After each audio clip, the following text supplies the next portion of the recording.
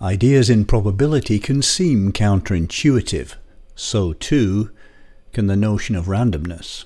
Of the following two sequences of heads and tails, which looks the more random? Many people might be tempted to say the first because it has an even sprinkling of heads and tails arranged in no obvious pattern. The second sequence has an imbalance of tails and longer runs of the same letter. In fact, this second sequence was produced by a random number generator, whereas the first was deliberately constructed to look like what a person might come up with if asked to write a random sequence of heads and tails. A human tends to avoid long runs, deliberately balances the letters and switches from heads to tails and vice versa more often than happens at random. What about this sequence? It may look random, and statistical methods of catching human-produced sequences will conclude that it wasn't made by a person. In reality, it's constructed from the decimal digits of pi, omitting the initial 3, with a head for an odd digit and a tail for an even digit. So, are the digits of pi random? Technically no, because the first decimal digit will always be 1, the second 4, the third 1, and so on, no matter how many times the sequence is generated. If something is fixed and always comes out the same whenever we choose to look at it, it can hardly be random.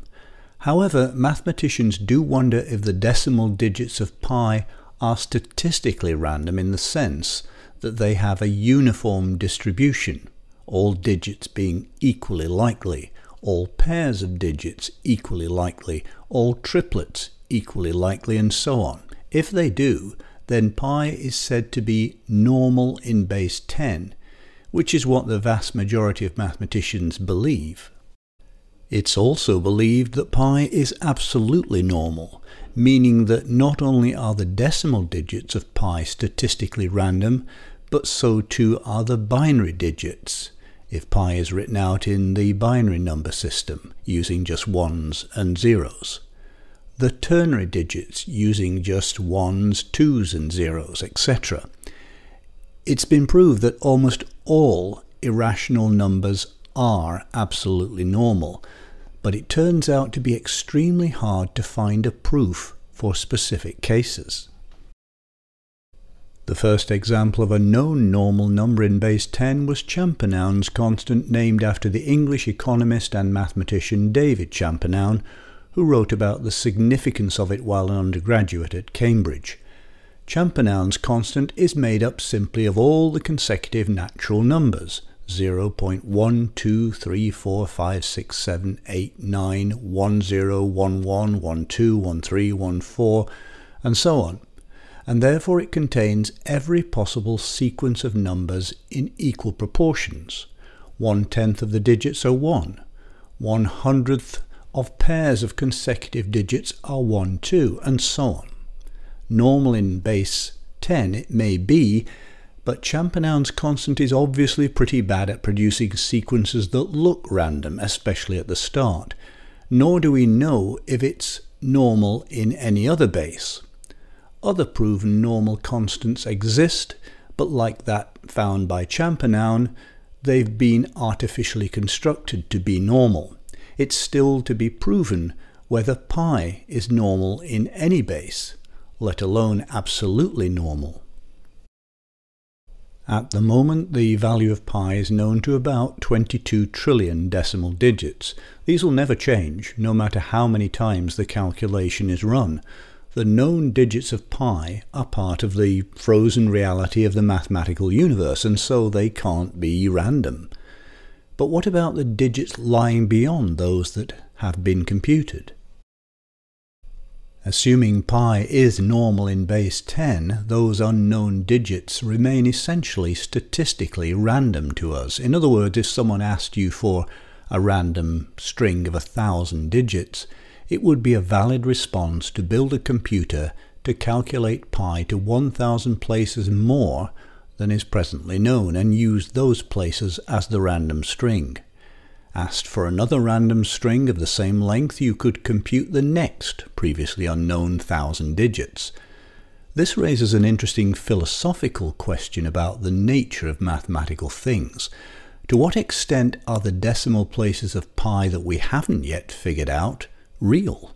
It'd be hard to argue that, say, the trillionth digit of pi doesn't exist, or that it doesn't have a specific fixed value, even though we don't yet know what it is. But in what sense or form does it exist until, at the end of an immensely long calculation, still to be carried out, it pops into a computer's memory?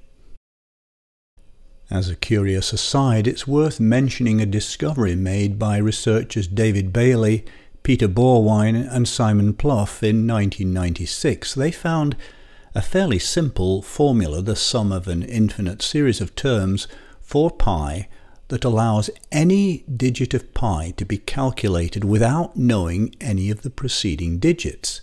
That seems at first sight impossible, and it certainly came as a surprise to other mathematicians. What's more, a computation of, say, the billionth digit of pi using this method can be done on an ordinary laptop in less time than it takes to eat a meal at a restaurant. Variations on the Bailey-Borwein-Plouffe formula can be used to find other irrational numbers like pi, whose decimal extensions go on forever without repeating. The question of whether anything in pure mathematics is truly random is a valid one. Randomness implies the complete absence of pattern or predictability. Something is only unpredictable if it's unknown, and in addition there's no basis on which to favour one outcome over any other. Mathematics exists essentially outside of time. In other words, it doesn't change or evolve from one moment to the next. The only thing that does change is our knowledge of it. The physical world, on the other hand, does change continuously, and often in ways that at first sight seem unpredictable. Tossing a coin is considered to be sufficiently unpredictable that, by common consent, it's taken to be a fair way of making decisions when there are just two possibilities. But whether it can be called random depends on the information available. If, for any given toss, we knew the exact force and angle at which the coin was launched, its rotation rate, the amount of air resistance, and so on, we could, in theory, accurately predict which side would land facing up. The same is true if we drop a slice of buttered toast, except that in this case there's evidence to support the pessimist's view that toast does tend to land butter side down more than half the time. Experiments have shown that if toast is tossed up in the air, surely something that would only happen in a lab or a food fight, the chances of it coming down the messy way are 50%. But if the toast is knocked off a table or kitchen counter or slides off a plate, it will indeed hit the floor butter side down more often than not. The reason is straightforward.